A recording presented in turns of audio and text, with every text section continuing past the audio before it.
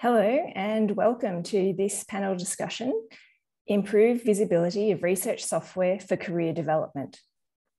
We're here today thanks to a collaboration between the Australian Research Data Commons, Australian Biocommons and the Australian Bioinformatics and Computational Biology Society. My name is Christina Hall and I'm the Australian Biocommons Associate Director, Training and Communications, and I'm here to get things started. A shout out to Paola Martinez from ARDC and Matt Field from Abacus, who helped pull together today's event and are assisting us behind the scenes. We're here today to discuss how you can make, share and maintain good research software in a way that will advance your career. We're going to hear from a diverse group of panelists who invest a lot of their time writing, reviewing and maintaining bioinformatics software tools.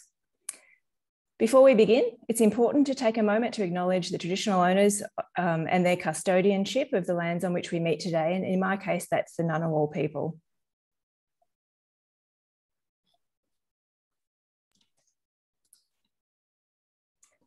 We pay our respects to their ancestors and their descendants who continue cultural and spiritual connections to country. We recognise their valuable contributions to Australian and global society. It's great to see so many of you joining us live today, and to help get the most out of the session, there are a few things to be aware of. The session is being recorded and you'll soon find it on the Australian Biocommons YouTube channel. And while your name is visible to other participants, your camera is only visible to panelists. Only the panelists' videos will be recorded. Auto-generated captions are available during the webinar. You can turn these on and off using the live transcript function in the Zoom dashboard. We'll take questions from the audience after the panel discussion, and some great questions have been submitted by registrants already, but please do add your live questions via the chat function as we go. We want to encourage a lively chat box today, and if you have any resources or tips to share, please pop them into the chat and we'll follow up and share them with all the registrants when we send out a notification that the recording is now live. If we miss any important questions today, we'll also follow up with the answers in that email. Given the number of us here today, it's really important that everyone keeps their microphone muted unless they're speaking. And with all that said, I'm very happy now to hand over to our MC for the day, Associate Professor Dennis Bauer. Hello, everyone. It's so exciting to see almost 80 people online. So software engineering certainly resonates with a lot of us, I guess. So yeah. As Christina was saying, my name is Dr. Dennis Bauer. I'm a government research agent. I'm government research scientist, professor at Macquarie University, and an AWS data hero. The traditional owners that I'm on is here in Sydney, which is the Wallumattagal people. And I would encourage you to acknowledge the traditional owners of the country that you're on in the chat function below. So with that, let's introduce the stars of this session, which is the panelists. Can I please introduce Associate Professor Kimani Kao? She is an NHMRC Career Development Fellow at the School of Mathematics and Statistics at the University of Melbourne. And we of course know her from the R toolkit Mixomics, where the 2017 paper already attracted more than 1,000 citations so far. With that achievement, it's no wonder that she has a whole suite of awards and recognitions. And I think the most dazzling one is probably the Homeward Bound, where she got to explore Antarctica with a lot of other women to build her career. Next up, we have Dr. Sonika Tiangi from the Central Clinical School, Monash University. She's an adjunct senior lecturer and machine learning lead at Superbug AI, which looks at combating antimicrobial resistance. She also is the author of 4 simple recommendations for encouraging best practices in research software, which is very topical and has reached an altmetric score of more than 120. So obviously this is a topic that resonates with people quite broadly. Then as the early career voice, we do have Mr. Fred Jaga. And so he is a research assistant at the School of Life and Environmental Science at University of Sydney. And he's currently doing his master's with Aaron Darling and Barbara Brito Rodriguez. And then as the voice of wisdom, we do have Professor Gordon Smythe from the Walter and Eliza Hall Institute. He's a co-division head there, and of course has developed blockbuster tools like Lemma in Agile. And I think he can give us a very good overview of how software development practices have changed over his career and how to stay on top of all these developments that surely we all will face over our career. So with that, I'm sure hearing all this talent and expertise on the panel, you have 1,000,001 questions. So I'm encouraging you to put them in the chat function below. All right, so with that, to the panel. Can I please start by going around the panel and for you to highlight things that you think are important? Now, I introduced you with your standard CV, but given the topic, there might be other things you want to highlight. Specifically, for example, how the software that you developed has influenced your career so far. With that, let's start with Kim-Man. Hi, everyone. So I'm associate professor at the University of Melbourne in the School of Mathematics and Statistics. And I would say that I work more in the field of computational statistics and biology.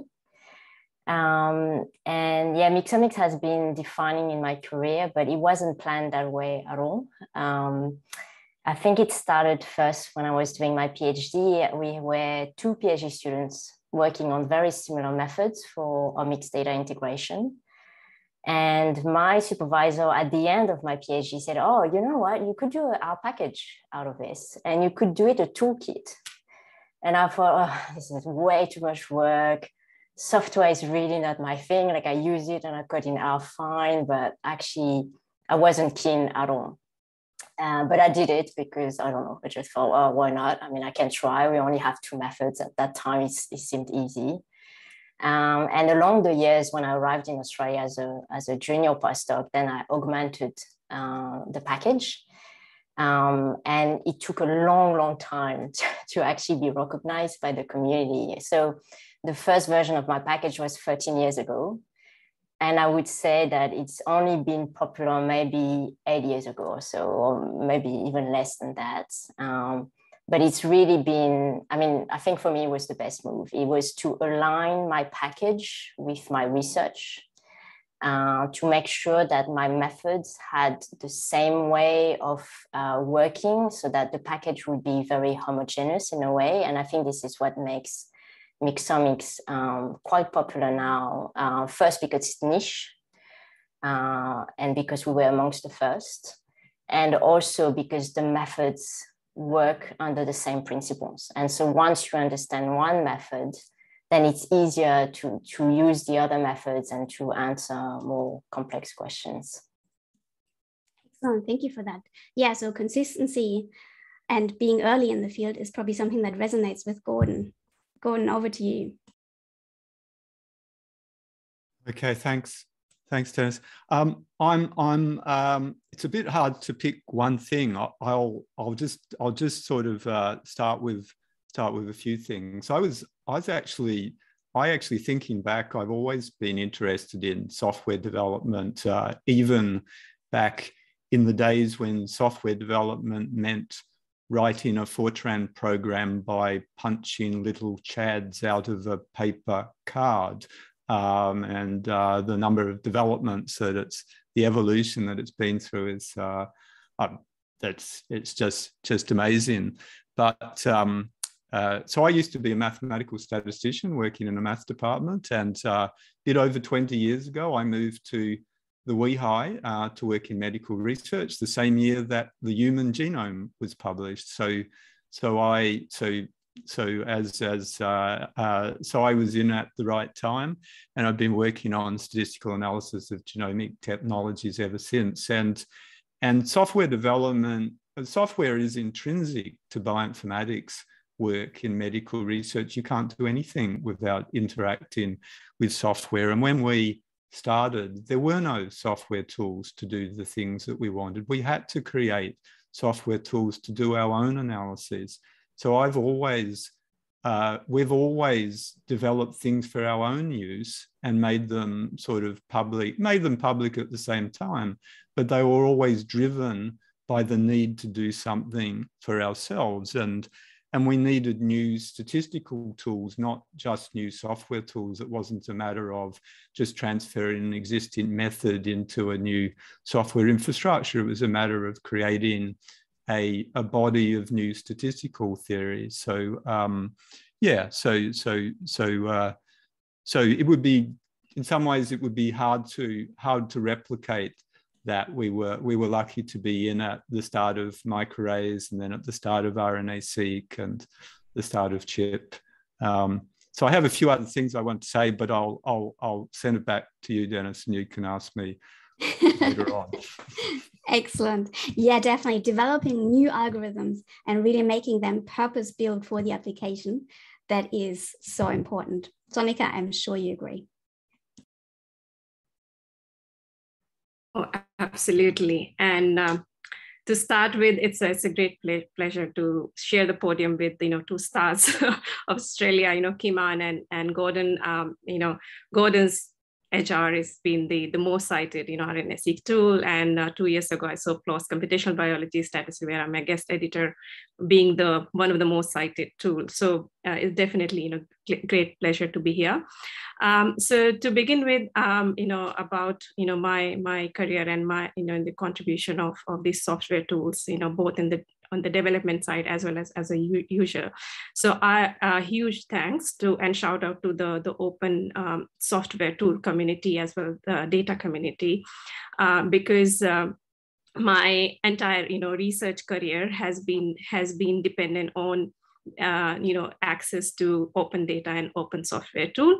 And I have learned to give back to the community and learning these open practices just on the job. And so the tools that I've developed in my career, so I've had a pretty much 50% career, both as a professional bioinformatician as well as academic, since the completion of my PhD in bioinformatics.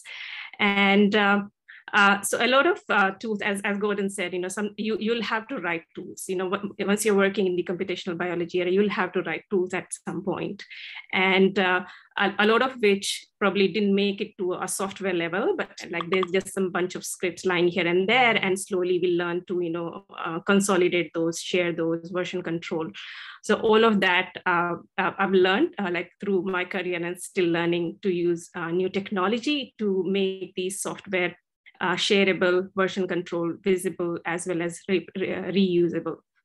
So it's great to be here, and look forward to the discussion as it goes along.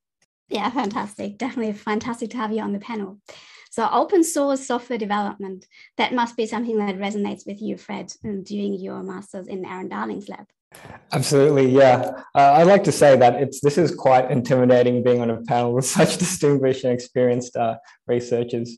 But doing my master's with Aaron was really rewarding. It was challenging, but it was really rewarding. I did my bachelor's in pure biology, and I heard about bioinformatics as this cool thing in a final year genomics lecture. So then ever since then, that's where my heart was set. So learned a bit of coding in undergrad. And in terms of how software, and I guess broadly coding, has helped me advance my career as a student, I think it helped with not only applying for positions after my undergrad, and as well as applying for the master's, just having my code visible, having a GitHub and having repositories I can show to future employers or supervisors. Like as an undergrad, it's hard to publish a paper. So being able to show something that you are capable of, I think has helped me a lot. And for me, I haven't really developed software for other users on a broad scale. I've mainly developed software and pipelines mainly for myself, for my master's mainly. So I use Nextflow, I developed a pipeline in Nextflow to benchmark bioinformatic tools used for detecting recombination. And going through that entire process, it wasn't just about putting programs together and running them one at a time. It was like I had to learn Python, I had to learn HPC, and it was the first time I was exposed to a lot of these. So for me, developing software and programming is a very skills-based thing. Here, for sure. And going forward with the accreditation process and probably GitHub as a metrics of success, that probably will be much more important going forward. Good. So thank you for that with the first question. With that, reminder again to the audience to pop your questions into the chat, and we're trying to get to the questions at the end. The ones we can't get to, they will be answered in the follow-up questions. So don't feel like you need to hold back because there's no time anymore.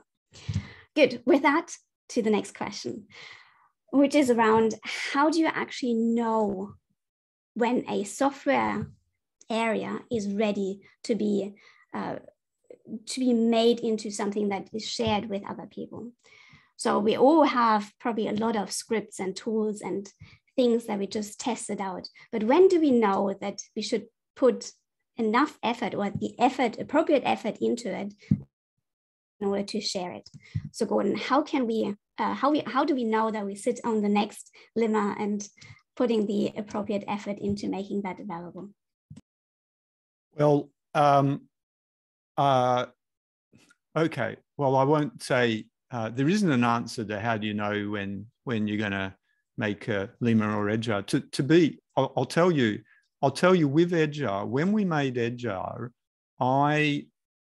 in particular, lemma was a slightly different story. But when we made edgear, I did not initially. We created that package before RNA-seq existed, right?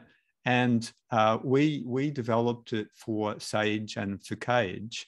And I mean, the statistical methodology of the Sage.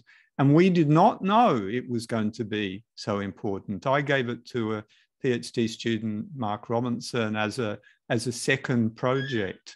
And excuse me, I have to go and silence my landline spam. In that case, quickly go to Kiman. You already alluded to that Mixomics, you didn't know it's going to be that big. Yeah, I think you have to be convinced yourself that it will be useful for others. And the way I develop my methods is I actually apply them to a bunch of different data sets from my collaborators. So I already have this test experience and hands-on experience.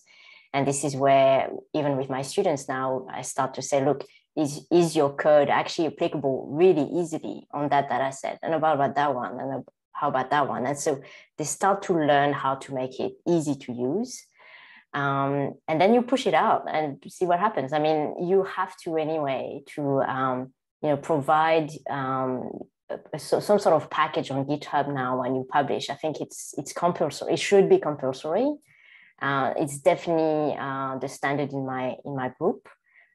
Even when we publish reviews, I ask people in my group to also share the GitHub page, because I say, look, all the analysis you did for that review to benchmark all those methods, it will be useful for people. People want to have the code. They don't want to have to understand, dig into what is the method, where did they find it, how did they apply it.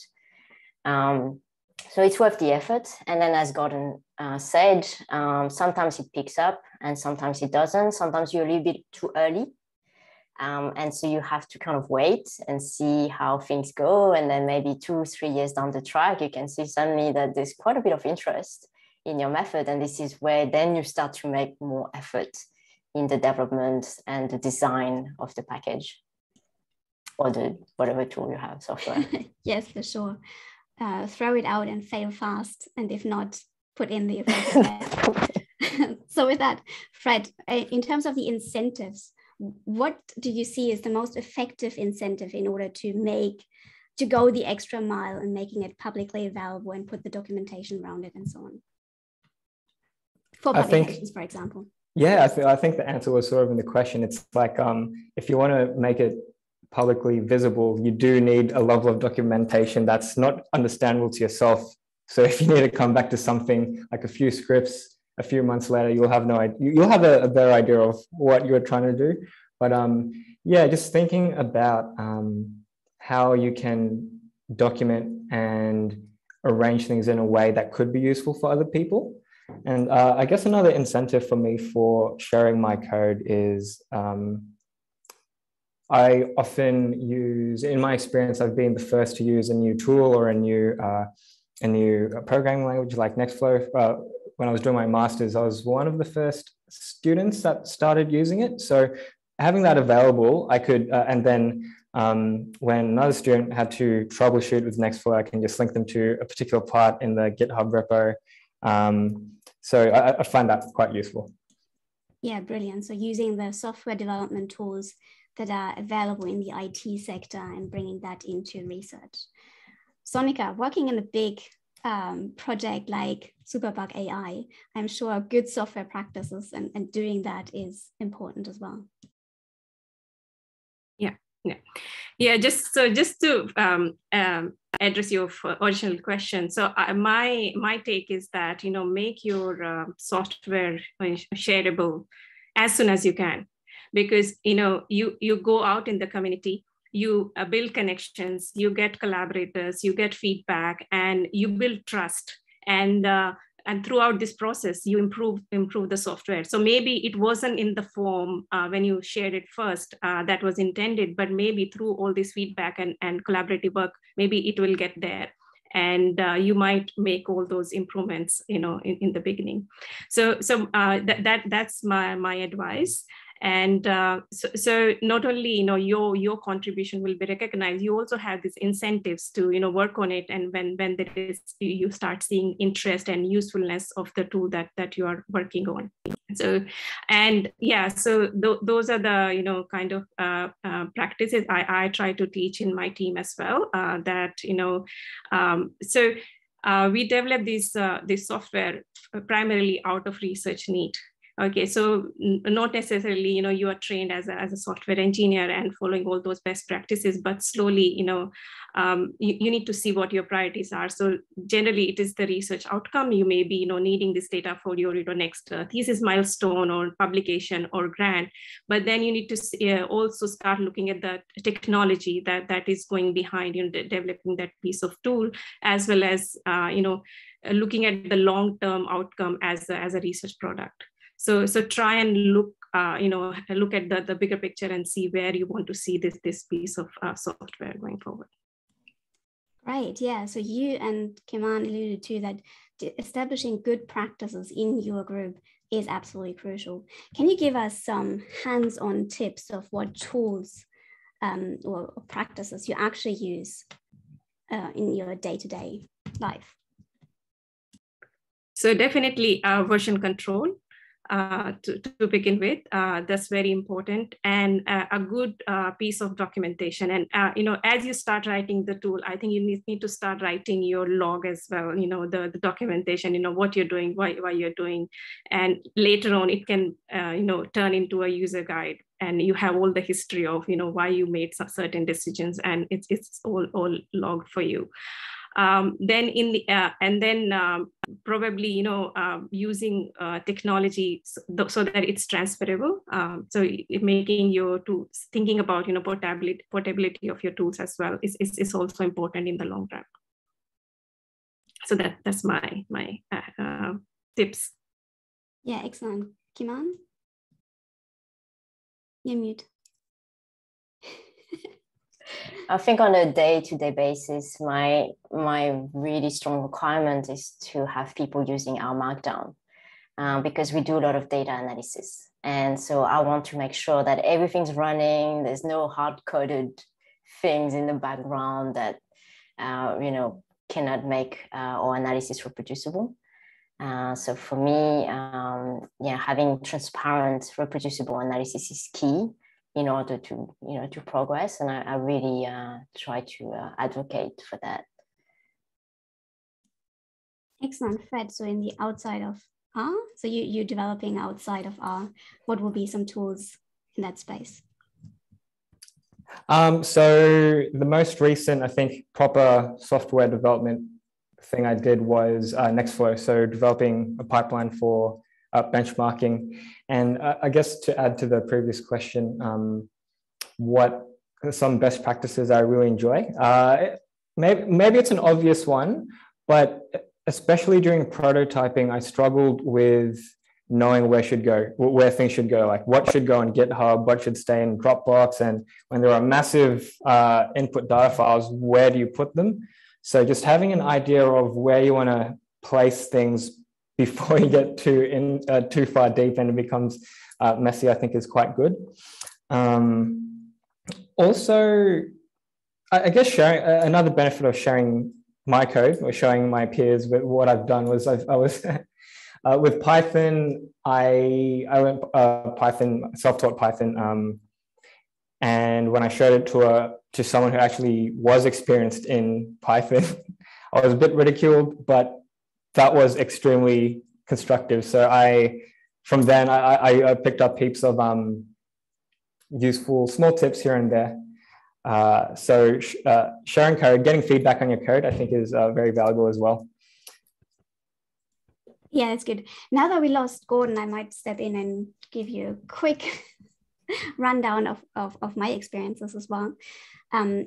So Paula just shared a Nature paper in there, and scrolling through around software engineering and scrolling through it, one of the headlines there is "No excuses" around reproducible research.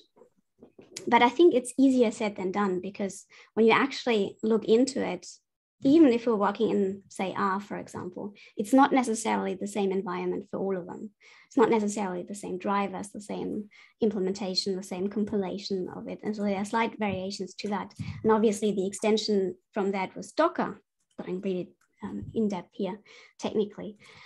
But even that has some limitations. So I think in terms of the reproducible research journey was just not there.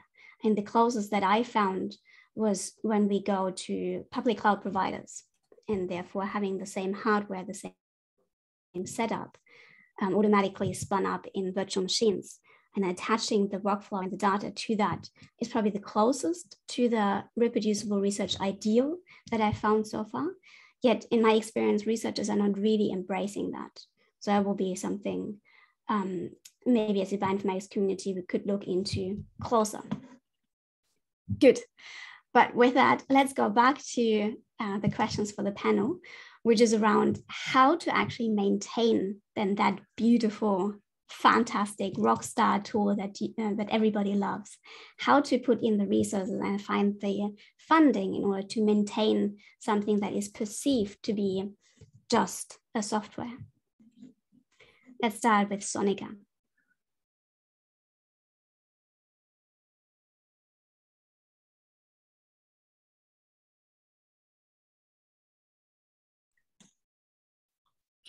I think it's a $1 million question.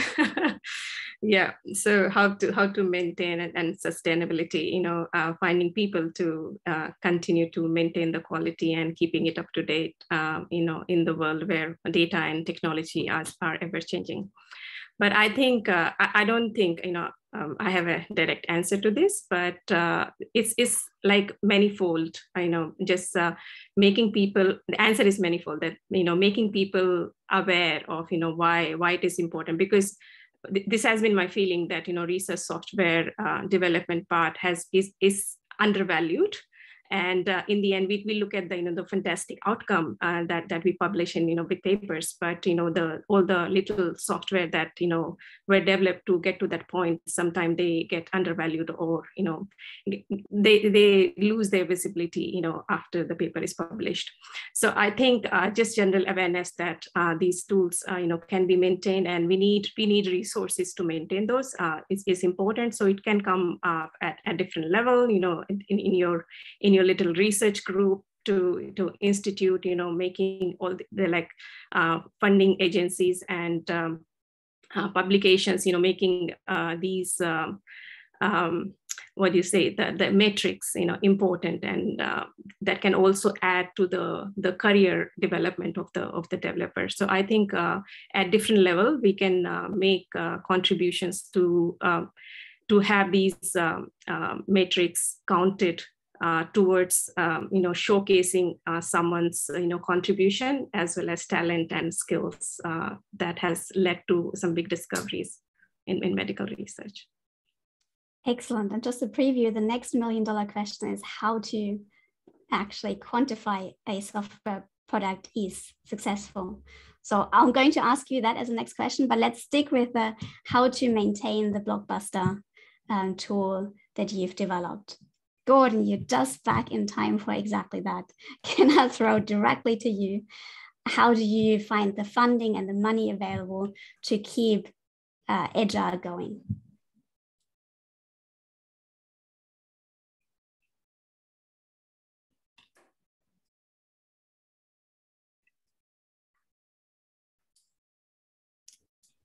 All right, so while you find the unmute button, let's go to Fred. From your perspective, I know you probably haven't written grants and so on, so maybe you have a more diverse grassroots up approach of how to find the funding for software development. Supervisor, big supervisor. But yeah, so I guess my short answer is, when do I need to maintain software?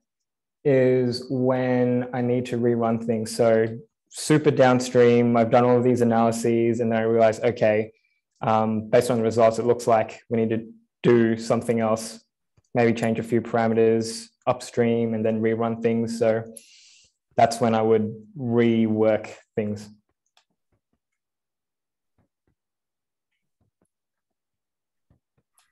How do you find, Kiman, the magic money for? Well, there's no magic money, and to be honest, there's no money. Often, as Sonika said, it's undervalued, which is really funny because when I think about my impact, the only thing that comes to me is, well, I created that toolkit. It's been downloaded so many times. That's my impact. And for some reason, in the Australian system, it's not considered as research. And so I guess at the beginning, I didn't have a lot of money. So I was just scraping by, just finding a little bit of money here and there. But as I said before, by aligning my methods development directly to the package, I could say, look, I want to develop those methods, and those methods will be implemented in a package. And so when I obtain funding for, say, a postdoc, that postdoc will also be tasked in implementing the tool and maintaining it. And of course, you need to find the right person who loves developing methods as well as implementing and maintaining a package that is growing and growing. But that was really the way I managed along those years. And I noticed in the past few years that, now we do have a bit of funding for software development. So I'm thinking about the Chan Zuckerberg Foundation. There's a few initiatives now that seem to slowly recognize the value of software implementation and maintenance. But yes, it doesn't come for free at all. And so you kind of, I think as someone who has a lab, you always have this in the back of your mind of, how do I find the money in order to continue with the software? Yeah, slow and steady conversation with the funding agency to make the value of software recognized. Gordon, are you back with us? Can you? My apologies. I had to reboot my entire internet and all my computers. Sorry about that. Yeah, look, funding is a problem. As Kim-Ann was saying, Australia probably has less research funding for software development than other countries. And I work in a medical research institute where our primary funding is NHMRC, and NHMRC is the worst of all funding organisations anywhere in the world for funding software development.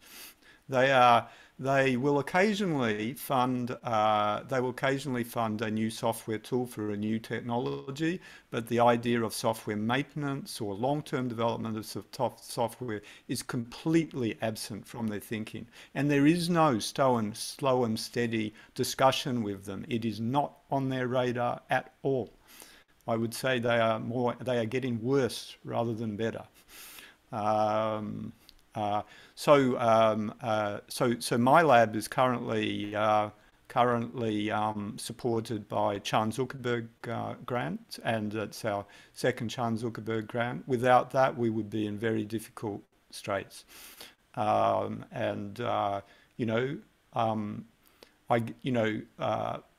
Bioinformatics groups looking at it from overseas would assume, oh, you're a well-known group, you would be well-funded. That is not how it works in Australia.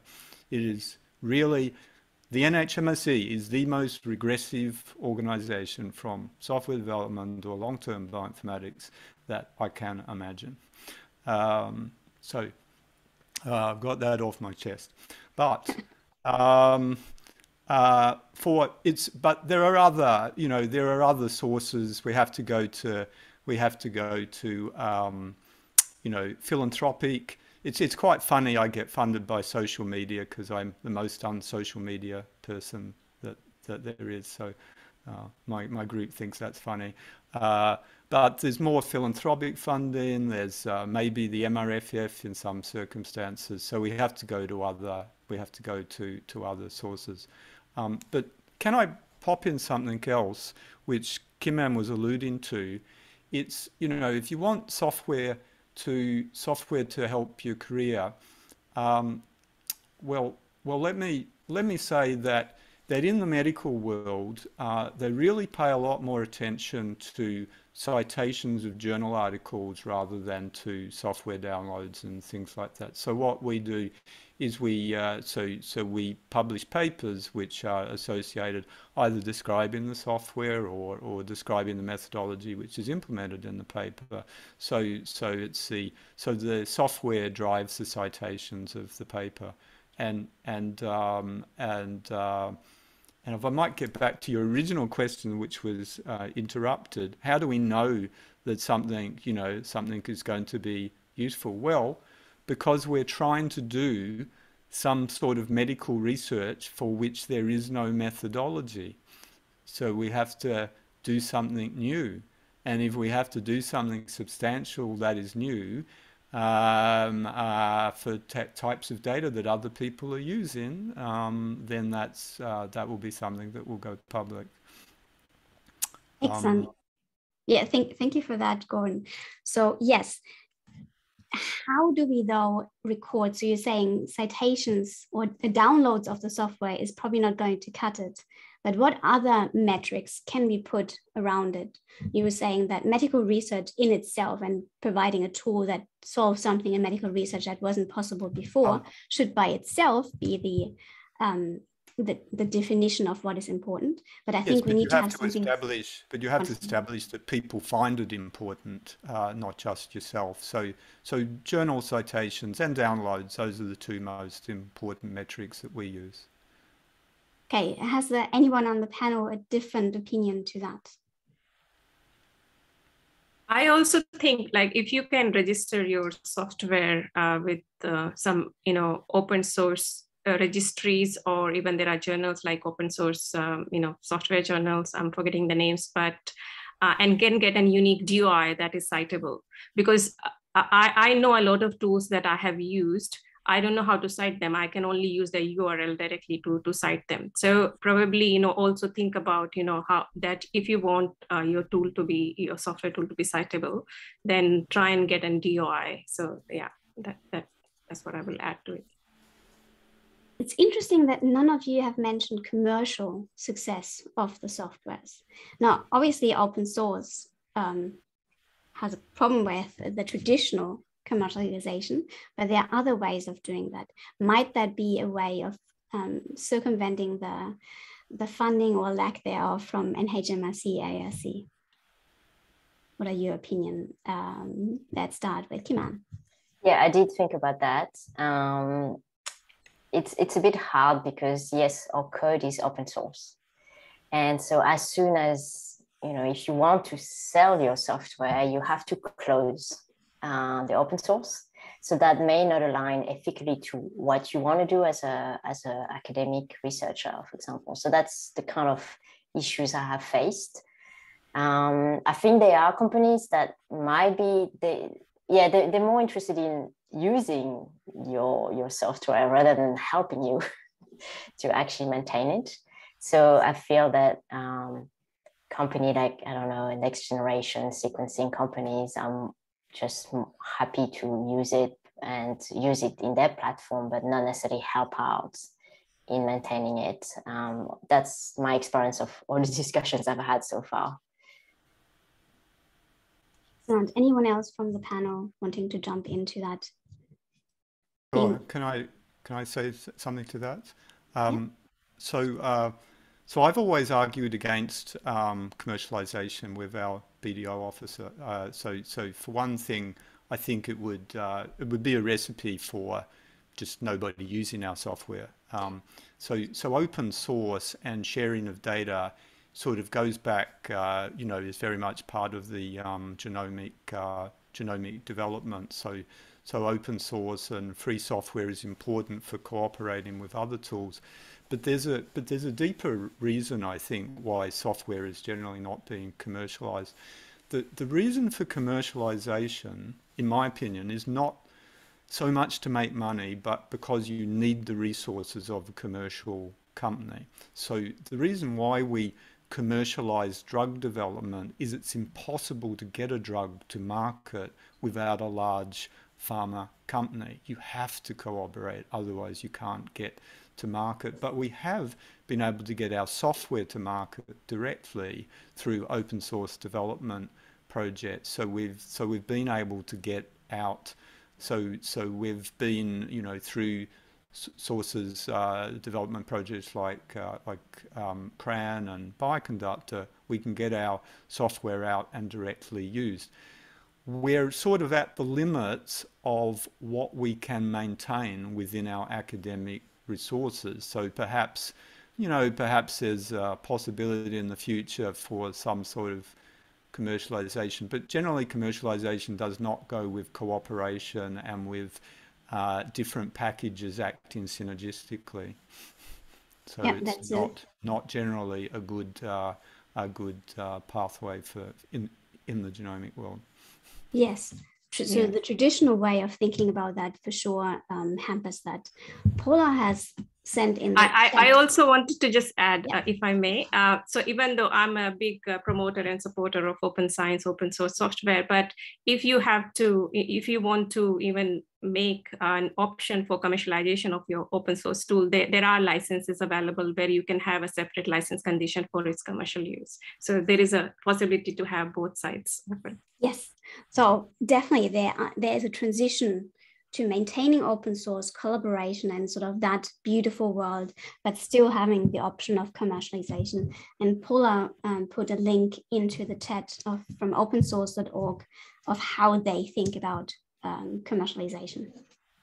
Open source 2.0, I think, is a term to look up if you're interested in that. Good, but with that, let's go to the audience questions.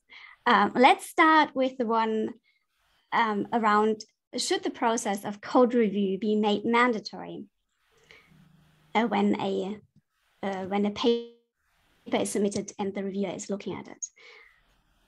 Like, code review is a common practice in the software industry, so why not do it in the research world as well? Fred, what do you think? And would this be a fantastic, new, exciting new way, or is this just a time drain? I think it would be nice. I think I'd be more interested in wondering what happens to the review if the code and the code review is made available along with the paper. I think that would be extremely beneficial for a lot of applied and end users such as myself, because a lot of the methods in the bigger journals that you want to replicate, they skimp out on the tiny details, and having the code available would be helpful. And having someone review it, so knowing what parts that you can be pretty confident of keeping and what parts you should change for your own data, I think would be really useful. I'm not too sure how that will fit in the logistics, if they'll make things harder for early career researchers and students, but I definitely see great benefits in that. Yeah. Kiman, what are your opinions? Yeah, I think so, but it's a matter of how much time you want to invest in that. So when I review articles that propose a method and say, hey, yes, our code is available on GitHub, I always look at it. And I can tell if, the first author actually made the effort to make it accessible or not. And if not, I may just put a line or two saying, hey, it doesn't look like I can use that myself. So definitely having at least one first pass to make sure it's understandable, there's enough comments, I think is worthwhile. The full code review is quite hard, and I often also trust people who develop those codes that they will improve as they go. When there's more usage of their method, then you will also push them to update a little bit. If people say to them, hey, I can't run this, or I don't understand why it doesn't work anymore. But of course, there's always a risk that someone doesn't want to spend time on that. And I'm not sure you can really expect people to do all those jobs at once. Yeah, like thinking practically, the diversity of research in bioinformatics, if you have to do an actual code review in an area that you're not quite familiar, that could be very challenging. So in that case, you alluded to that collaboration and then demonstrating the long-term viability and beautifulness of the code, if you want. A question from the audience is, what kind of network platforms or other approaches are you using in order for collaborations? I think GitHub is a great place to start. Monica, yes. Yeah. I think GitHub is a great place to start, sharing your code and collaborating, starting issues. And this also covers, a bit of, the code review part as well, because they become and the community become their beta testers, and they provide, all the reports on the bug and something that is not working. So so I think GitHub, there are various open science forums and programs as well. I also encourage students to submit their software-based projects to these bioinformatics community conferences, such as POSC or BioK Asia. And I've always appreciated our reviewers going through the code, running it, and giving us valuable feedback. So all of those places. And yes, this has also happened with us, that reviewers have told us about some other group who is working on a similar idea, and why don't you collaborate with them? So that has also happened with us. Yeah, so going to all these places, the open community conferences, GitLab, GitHub, having issues tracked on open discussion forums will be a great idea. Brilliant. Now we have 5 minutes left, and I always like to end with something that the audience can take home. So as a really tough, challenging question, can you give us the one thing that everybody should know, should learn, should look up today in order to become a better software developer? Let's start with Kimon. Think about your users. They're the one, you should consider them as your clients. They will be the one who are going to, advance your career. If you don't have any users, and if you want to build your career around software, then there's no point. So think about, how would that student behave or react if they saw your code? Would they be able to use it? Would they be interested in method? Do you think your method is actually answering an important question in biology? All these things is always oriented towards, outward. How is the community going to use your tools? Excellent. So don't build it and there will come mentality, but really think about what your users need. That's a very good take home. Fred, what would your take home be? I sort of want to say GitHub, because if you know how to use GitHub, then you've got a lot of things covered already, like knowing how to do simple stuff like cloning repos and installing programs from GitHub. If you use R, you still have to use Bioconductor and install stuff from GitHub sometimes. And then you also get an opportunity to learn Markdown, which I think is really useful, again, transferable in R Markdown for generating cool reports. But I think if I have to give something specifically to biologists, if there's any biologists that are really interested in getting more into software development programming, I can just learn anything. Doesn't matter if it's R, Python, if it's your first language, just learn something, get good at it. You don't have to be the best, but get pretty comfortable with it. And then every next thing will be a bit easier. Oh, nice. That's very good. Yeah, get going. It's not magic. Brilliant. Sonika, what is your tool or take-home message?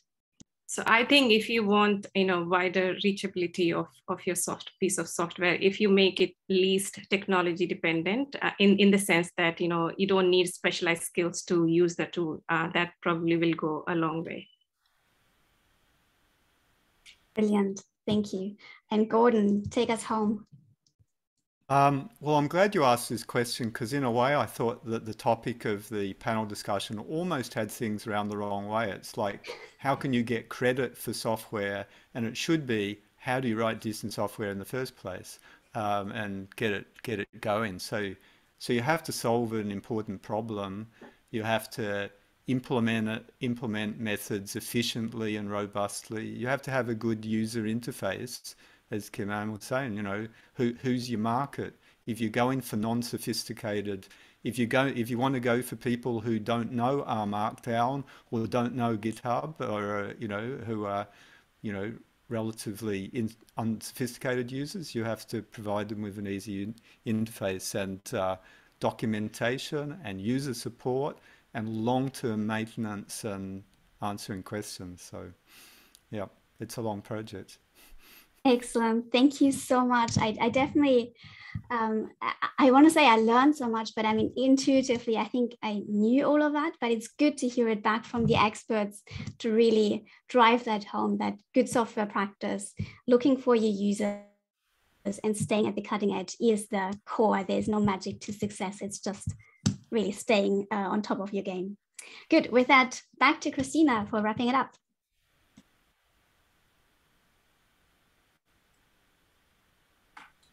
Well, thanks very much, Dennis, and thank you to all of our panelists. It's been a great discussion, but unfortunately we are coming to the end of our time together. Thanks also to everyone in the audience. The chat going on at the moment has been wonderful, and we will wrap that into something that we share back with the registrants afterwards. I'd once again just like to thank our appreciation to all of today's speakers for taking the time to share your valuable insights, and a special thanks to Dennis for guiding us through all the topics. To wrap up, I would like to highlight a couple of other events of interest. To find your next great event, I can recommend all of the places are listed on the screen here. The Biocommons has a regular program of free national bioinformatics workshops and webinars. Abacus presents a monthly national seminar series with a great lineup of speakers. I know the link here does say 2021, but it takes you to exactly the right place to sign on for this year's online seminars. ARDC also offer a great range of high quality training and talks, and one of them is coming up very soon. You can register for the webinar 4 recommendations to make research code visible by heading to the ARD website, and Paola has also put the link in the chat during this discussion. You can register directly. We'll follow up with those details in the email as well. As you leave today's session, we'd like you to take a moment to let us know what you thought about the panel discussion by filling in the quick feedback survey that pops up on your screen. This helps us to plan our future events together. So thanks so much for taking part in today's discussion. It was co-hosted by Australian Biocommons, Abacus and the ARDC software program. The event forms part of the implementation of the ARDC National Research Software Agenda, and you might like to have a look at the agenda here. The link is on the screen for more details. We do hope that you'll join us again sometime, but until then, goodbye.